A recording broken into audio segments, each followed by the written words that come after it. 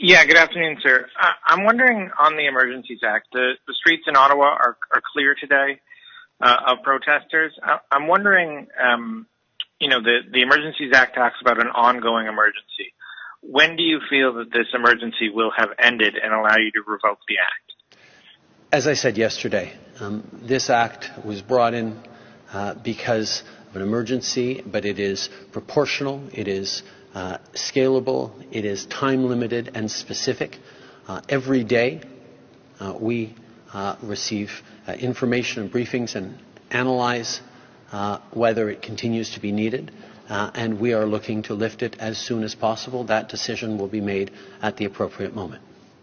Following up?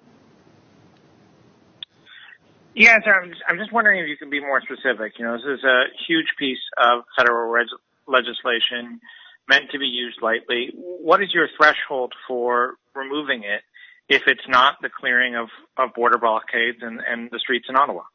That is exactly what we are looking at every single day as we analyze reports come in from across the country, as we hear the recommendations and operational issues faced by police agencies across the country and intelligence services.